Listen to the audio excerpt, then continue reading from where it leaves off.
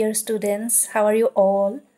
Hope you are fine, doing well, studying well, learning new things every day. So this is a tough time. So take care, be safe and stay at home. And hope you are liking my previous videos on your English topics. So today we are going to learn a new poem from your text Flamingo. The name of the poem is A Roadside Stand, composed by Robert Frost. He was an American poet and he is famous for poems like Stopping by Woods on a Snowy Evening, Road Not Taken. Hope you have heard about his poems earlier. So let's read this poem today together. I will love to listen from you once I finish my video. This is an image of a roadside stand about which we are going to read today. So you will be getting to know about the poet at the beginning of the poem also. This is for your help. The little old house was out with a little new shed in front at the edge of the road. So, what the poet says here, little old house, সৰু পুৰণা ঘৰটো was out with a little new shed. ঘৰটোৰ ফ্ৰণ্টত এখন নতুনকে shed, সৰুকে এখন চালি দিছে. In front, ঘৰটোৰ ফ্ৰণ্টত, at the edge of the road, ৰাস্তাৰ কাষত, edge means side of the road. সৰু পুৰণা ঘৰটোৰ আগফালে এখন পুৰণা চালি নতুনকে বনোৱা হৈছে ৰাস্তাৰ কাষত. Where the traffic sped, যোনটো ৰাস্তাৰে গাড়ী অহৰহ গৈ থাকে. A roadside stand, আৰু সেই চালিখনৰ নাম কি দিছে? Roadside stand, ৰাস্তাৰ কাষৰ সৰু দোকান. That too pathetically pled. Pathetically means in a very poor condition. Pled, appeal, বহুত দুখ লগা ভাৱে এখন বনোৱা হৈছে. মানুহক ৰিকুৱেষ্ট কৰিবলৈ বনাইছে সেইখন. কিয়? It would not be fair to say for a dole of bread. কিন্তু it would not be fair to say. We should not say it that this roadside stand is built for a dole of bread. Dole of bread means for the purpose of begging, for getting donation, for getting charity. এই roadside standখন দিয়াৰ অৰ্থ এইটো নহয় যে এইখনে মানুহক ভিক্ষা খুজিব. এইখনত বহি মানুহে ভিক্ষা খুজিব. আনৰ দান বৰঙণি খুজিব. But for some of the money, the cash, whose flow supports the flower of cities from sinking and withering faint. এই দোকানখন দিয়াৰ উদ্দেশ্যটো কি? কেইটামান টকা যাতে মালিকজনৰ হাতলৈ আহে, কেশ টকা, whose flow supports, whose flow means the cash. Support, কাক support কৰে? The flower of cities. Flower means, it's not literally meaning here, আক্ষৰিকভাৱে বুজোৱা হোৱা নাই. Flower of cities means here the people living in cities. From sinking and withering faint. Sink, ডুব যোৱা, withering, মৰহি যোৱা. Whose flow supports the flower of cities from sinking and withering faint. এতিয়া চহৰত থকা মানুহবোৰে কিহৰ জহত জীয়াই থাকে? কিহৰ অনুগ্ৰহত জীয়াই থাকে? টকা পইচাৰ জোৰত জীয়াই থাকে.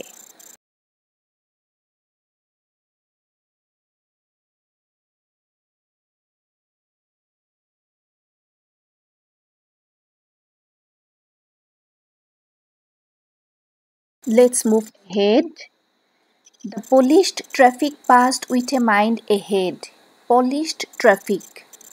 Polished means the luxurious, beautiful cars. Traffic means cars. Passed with a mind ahead.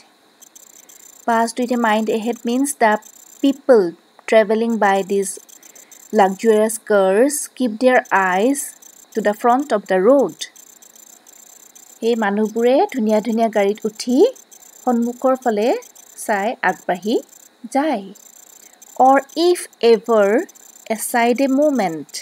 আৰু যদি কেনেবাকে ৰাস্তাৰ কাষলে চাই, then out of sorts. Out of sorts means they become annoyed or irritated. Why they become irritated? At having the landscape marred. Landscape. Landscape means natural scenery. Prakritik drisya. Marred, destroyed. ধ্বংস কৰা, বেয়া কৰি পেলোৱা. With the artless paint of science. That with N turned wrong and S turned wrong. Artless paint. Artless paint means without any artistic touch. Looking ugly, দেখিবলৈ বেয়া লগা, colorless. Signboard. আৰু সেই signboardখনত কি থাকে? Of signs that with N turned wrong and S turned wrong. Direction বুজোৱা signboardখনত direction কিটাও ভুলকে দিয়া থাকে. North to ভুলকে দেখুৱা থাকে, South direction to ভুলকে দেখুৱা থাকে. Maybe it has grown old. Okay, it is very old signboard and that's why it has become artless, ugly. So, these people traveling by cars, they become annoyed with such artless signal boards along with the pathetic roadside stands. Offered for sale wild berries in wooden quarts. So, a roadside stand board ki bese bikri kore wild berries. Bonoria bogori ani bese kihot bikri kore wooden quarts. Quarts mane hol container basket, kathor tukuri basketot bonoria bogori ani toy or crook-necked golden squash with silver words. Crook-necked golden squash. Crook-necked. Crook-necked means bent, carved, beka hui jua golden squash. So, I'm giving a picture here. Golden. Color is golden. Golden squash. We also call them as pumpkin with silver words. Silver words means having lumps, small silver or white lumps in the vegetable or beauty raised in a beautiful mountain scene. Beauty raised in a beautiful mountain scene. So, কাৰিজ্য মানুহবোৰে সদায় ধুনীয়া ধুনীয়া পাহাৰবোৰ চাবলে ভাল পায়, ৰাস্তাৰ কাষৰ সৌন্দৰ্য উপভোগ কৰি ভাল পায়. You have the money. But if you want to be mean, why keep your money and go along? You have the money. You মানে কাৰ কথা কৈছে? The poet Robert Frost is talking about the rich people from the city. So the people have money. They are rich. But if you want to be mean means narrow-minded. So even though you are rich, you are very narrow-minded. You never think about the condition, poor condition of the roadside people. Why keep your money this crossly? This crossly here the poet uses in a sarcastic manner. So ঠাট্টা কৰি তেওঁ কৈছে তোমালোকে নিজৰ পইচাবোৰ নিজৰ লগতে ৰাখা আৰু গুছি যোৱা. You never stop by any roadside stand to buy their vegetables and fruits and make them earn livelihood, their livelihood. The hurt to the scenery wouldn't be my complaint, so much as the trusting sorrow of what is unsaid. The hurt to the scenery, hurt, the destruction made to the scenery. Scenery to jitu ami dhongkho kori asu wouldn't be my complaint. So hetu loi mur kobologa eku nai. My, here the poet talks about himself. Nijor kotha koise Robert Froste. So much as the trusting sorrow of what is unsaid. So, scenery to dekhat beya hoise, hetu moi mani loisu. Hetu mur complaint nahoy. Kintu mur asol complaint to hol, so much as the trusting sorrow. So, trusting, you have having faith. Where does the trust lie? The poor people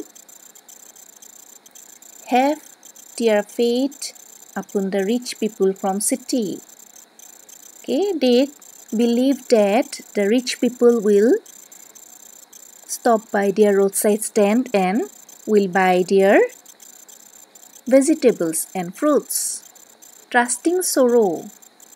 So, this is a kind of sadness they inherit in their heart. What is unsaid? So, they can never express this feeling.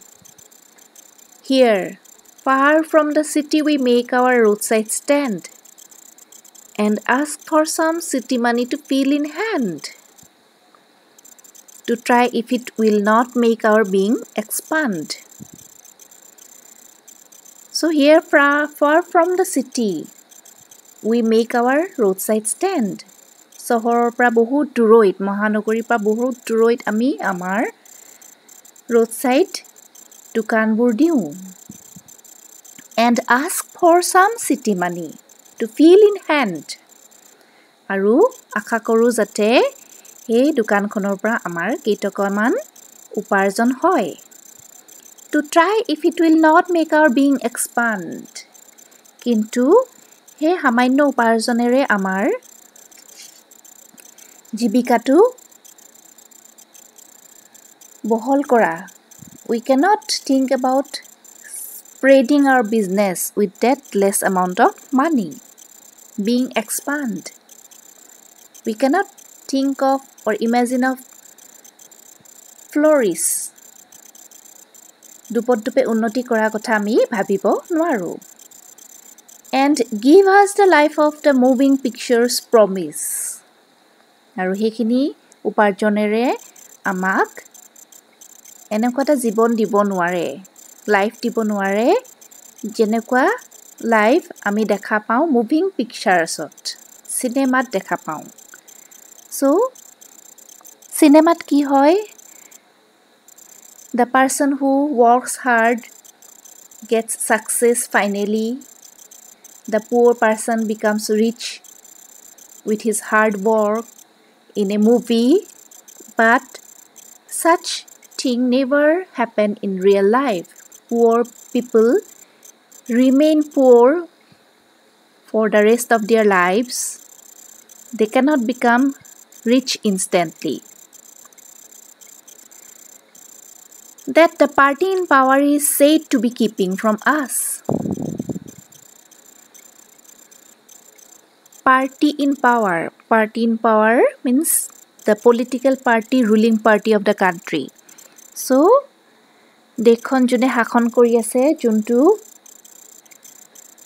rajnoitik dole dekhon hakon kori ase, teoluke amak promise kore, protistruti die je tumalukor jibontu ami holai pelam. We will give all the facilities as it happens in movies. It is in the news that all these pitiful kin are to be bought out and mercifully gathered in to live in villages. It is in the news. So generally we get news information that all these pitiful, very poor, relatives, poor relatives of whom? Of the powerful people, political people, are to be bought out. কিনি লোৱা হ'ব তাহাঁতক কিনি লোৱা হ'ব and mercifully gathered in, kindly gathered in to live in villages. এই ৰাস্তাৰ কাষৰ দুখীয়া মানুহবোৰক একেলগে দয়া কৰি লৈ যোৱা হ'ব আৰু এখন ভিলেজত গাঁৱত তাহাঁতক বসবাস কৰিবলৈ দিব. Next to the theater and the store. আৰু সেই গাঁওখনৰ কাষত কি থাকিব?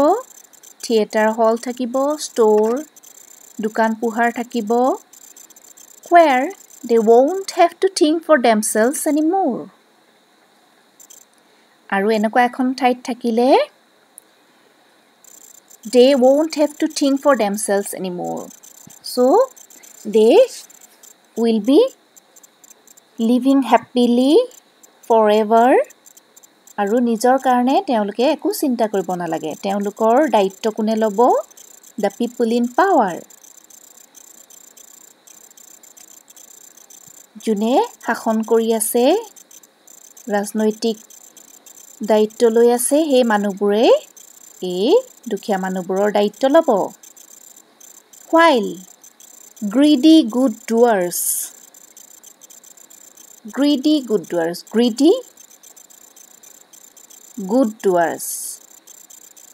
selfish powerful people, opportunists, okay, লুভিয়া কিছুমান মানুহ থাকে, selfish স্বাৰ্থপৰ মানুহ থাকে, আৰু powerful, these people are very powerful, ক্ষমতাশালী ব্যক্তি থাকে.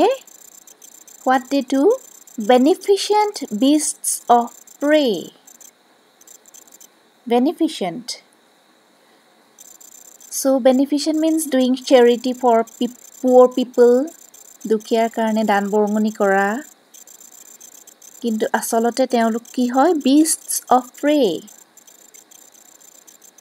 Beasts of prey means those animals who kill other animals to survive. বনৰীয়া হিংস্ৰ জন্তুৰ নিচিনা তেওঁলোকৰ স্বভাৱ চৰিত্ৰ. যেনেকে এটা ভোকাতুৰ বাঘে হৰিণা এটা দেখিলে জঁপিয়াই পৰে, তেওঁলোকেও কি কৰে? Swarm over their lives enforcing benefits. Swarm over. গোট পাতি আহে, একগোট হৈ আহে. Swarm over means move in large numbers. একগোট হৈ আহি কি কৰে? তেওঁলোকৰ জীৱনৰ পৰা সকলো সুখ শান্তি, সকলোবোৰ প্ৰাপ্য অধিকাৰ কাঢ়ি লৈ যায়. Enforcing benefits. যিখিনি অৰ্থনৈতিক সাহায্য তেওঁলোকে পাব আছিলে, এই স্বাৰ্থপৰ ক্ষমতাশালী মানুহবোৰে কাঢ়ি লৈ যায়.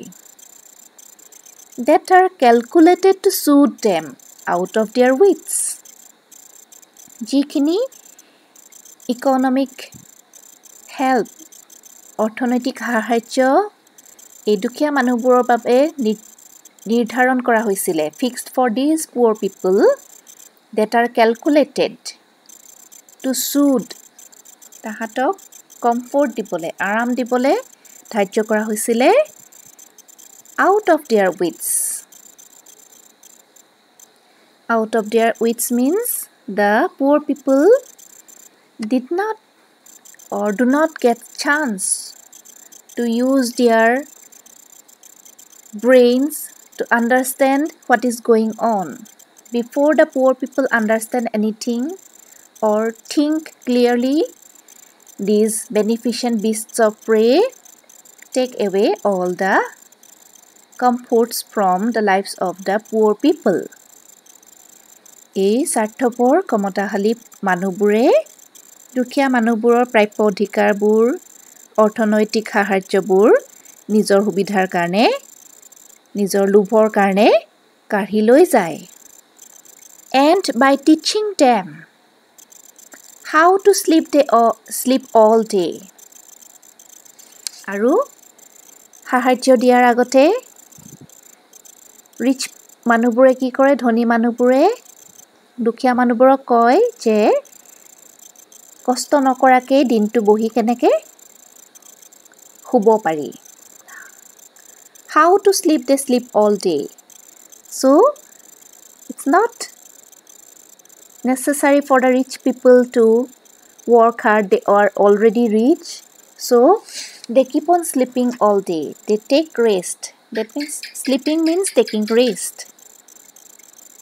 Not doing anything, not doing hard work. They get all the comforts and luxuries of life. আৰু সেইটো লাইফষ্টাইল দুখীয়া মানুহবোৰকো শিকায়. Destroy their sleeping at night the ancient way. Destroy their sleeping.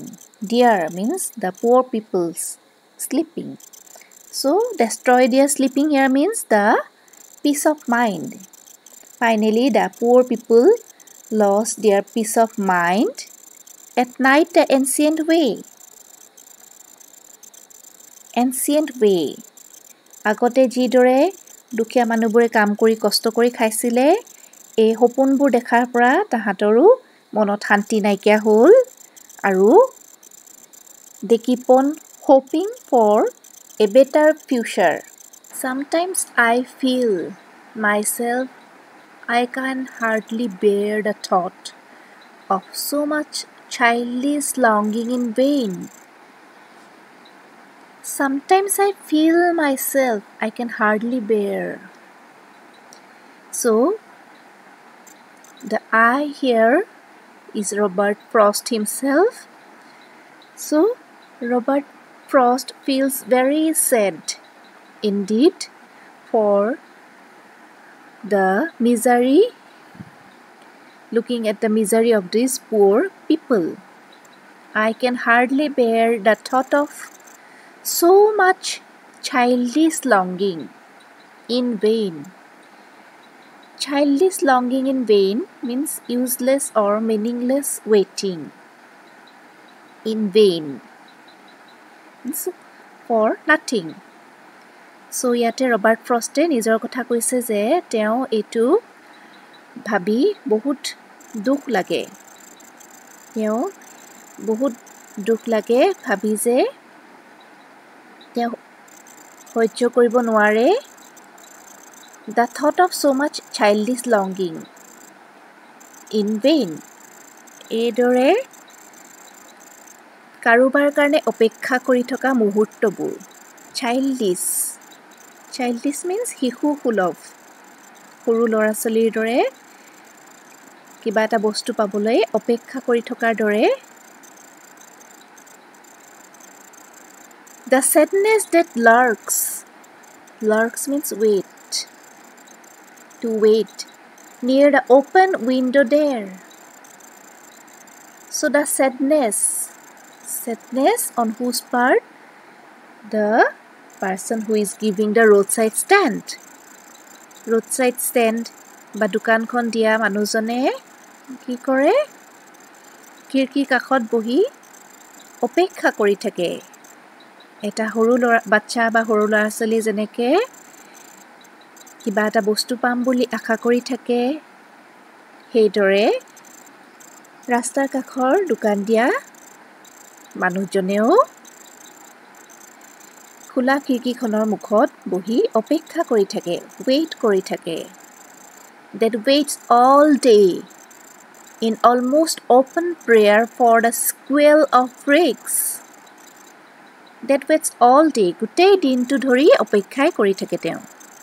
In almost open prayer, আৰু মনতে প্ৰাৰ্থনা কৰি থাকে. কিহৰ কাৰণে? For the squeal of brakes. Squeal of brakes means the sound of a stopping car.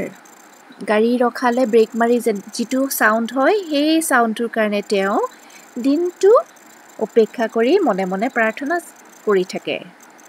The sound of a stopping car. যাতে এখন গাড়ী আহি ব্ৰেক মাৰি তেওঁ দোকানৰ আগত ৰয়। Of all the 1,000 selfish cars that pass. ৰাস্তাই দি দিনে ৰাতি হাজাৰ হাজাৰ গাড়ী গৈ থাকে আৰু সেই গাড়ীবোৰ কি হয় এখনো গাড়ী দোকানৰ সন্মুখত নৰয় সেইকাৰণে that's why the poet mentions the word selfish cars. So সেই স্বাৰ্থপৰ গাড়ীবোৰ এখনো দোকানৰ আগত নৰয়। Just want to inquire what a farmer's prices are. যদিও কেতিয়াবা হঠাৎ এদিন কোনোবা এখন গাড়ী ৰয়, what they ask the person giving roadside stand? Inquire. সুধে what a farmer's prices are. So তেওঁ যে দোকানখনত শাক পাচলি ফল মূল বিক্ৰী কৰি আছে সেইবোৰৰ দাম সুধে। Inquire. Enquiry কৰাৰ টাইপত just দামটো সুধে আৰু গুচি যায়। And one did stop, but only to plow up grass in, using the yard to back and turn around. আকৌ অন্য এখন গাড়ী আহি ৰয় দোকানৰ সন্মুখত কিন্তু কি কাৰণে ৰয় but only to plow up grass, to turn around. গাড়ীখন ঘূৰাবলৈ ৰয়। ক'ত ঘূৰাই? In using the yard to back and turn around. দোকানৰ সন্মুখত থকা খালী জেগাখিনিত গাড়ীখন ঘূৰাই বেক কৰে আকৌ ঘূৰি যায়। And another to ask the way to where it was bound. আকৌ কেতিয়াবা হঠাৎ এখন গাড়ী আহি ৰয় and what they ask? Where the road was bound. To ask the direction, the destination to where the road leads. এই ৰাস্তাই দি গ'লে আমি কোনখন জেগা পাম? And another to ask, could they sell it a gallon of gas? They couldn't this crossly. They had none, didn't it see? আকৌ এনেকুৱা এখন গাড়ী আহি roadside standৰ সন্মুখত ৰয় যিখনে সুধে could they sell it a gallon of gas? So a gallon of gas is a term used in USA for petrol, diesel, used for cars. They couldn't. But roadside stand দিয়া মানুহবোৰ ইমান দুখীয়া তেওঁলোকে কেনেকৈ petrol বিক্ৰী কৰিব কেনেকৈ diesel বিক্ৰী কৰিব they couldn't. এইটো অসম্ভৱ। This crossly. Now the poet becomes very angry. They had none, didn't it see? So even though the people sitting in the car could see it clearly that this small shop is offering for sale fruits and vegetables, then also they ask these kind of stupid questions. এই অদ্ভুত ধৰণৰ প্ৰশ্নবোৰ সুধিবলৈ তাহাঁতি লাজ নাপায়নে? Didn't it see? No, in country money, the country scale of gain, the requisite life of spirit has never been found. No, in country money. Country money here means money earned from farming, from agriculture. The country scale of gain. Country means rural village areas. So country scale of gain, range, scale. So agriculture is the only source of income through which rural people could earn their benefits. The requisite life of spirit has never been found. But even though agriculture should have been a major activity for these rural people, for continuing their agricultural activities, they need some inspiration, requisite lift of spirit. So required spirit of the poor to improve their condition has never been found. So গাঁৱৰ মুখ্য উপাৰ্জনৰ আহিলা হৈছে খেতি-বাতি কৰা। খেতি-বাতি কৰি গাঁৱৰ মানুহবোৰে উপাৰ্জন কৰিব পাৰে, কিন্তু সেই উপাৰ্জন কৰাৰ ৰাস্তাত তেওঁলোকে কাৰো পৰা সঁহাৰি নাপায়। They don't get any support. কৃষি ক্ষেত্ৰত যিখিনি সহায় সহযোগিতা তেওঁলোকক দিব লাগিছিল, সেইখিনি তেওঁলোকে কেতিয়াও নাপায়। Also, the voice of the country seems to complain. The voice of the country means the voice of the poor people living in rural areas. Seems to complain. So, hey, দুখীয়া মানুহবোৰে কি complain কৰে? যে আমি কাৰো পৰা একো সহায় নেপাওঁ, সহযোগিতা নেপাওঁ আমাৰ কৃষি ক্ষেত্ৰত আগবাঢ়ি যাবলৈ। খেতি-বাতি কৰি কৃষি কাৰ্যত জড়িত হৈ থাকিবলৈ আমাক কোনেও উৎসাহ নোযোগায়, কোনেও সহায় সহযোগিতা নোযোগায়। So, তেওঁলোকে সাধাৰণতে এইটো কমপ্লেইন কৰে। I can't help owning the great relief it would be to put these people at one stroke out of their pain. I can't help owning the great relief. Owning the great relief. So I, the poet, wishes to remove all the miseries from the lives of the poor people at one stroke. এক ঝটকাত বা এটা মুহূৰ্ততে যদি এই দুখীয়া মানুহবোৰক তেওঁলোকৰ দুখ কষ্টবোৰৰ পৰা উদ্ধাৰ কৰিব পাৰিলোহেঁতেন, এইটো এটা বহুত ৰিলিফ, মই বহুত সান্তনা লভিলোহেঁতেন। And then next day as I come back into the sane, আৰু next day, পিছদিনা যেতিয়া মই আকৌ নৰ্মেল অৱস্থালৈ ঘূৰি আহিম, I wonder how I should like you to come to me and offer to put me gently out of my pain. I wonder. তেওঁ imagine কৰে। কি ইমেজিন কৰে? কি কল্পনা কৰে? How I should like you to come to me, you. Now, the poet is pleading to the readers, audiences of his poem that please come forward and help these innocent poor people and offer to put me gently out of my pain. So, what is the pain of Robert Frost? Seeing the miserable lives of the poor people. দুখীয়া মানুহবোৰৰ জীৱন ধাৰণৰ কষ্টখিনি দেখি তেওঁ বহুত দুখ পাইছে, পেইন। আৰু সেই দুখখিনিৰ পৰা কবিজনক কোনে উদ্ধাৰ কৰিব? কাক তেওঁ ৰিকুৱেষ্ট কৰিছে? কাক তেওঁ অনুৰোধ কৰিছে? The one who are reading the poem now. The poet says that being a simple common man, I am unable to help these poor people.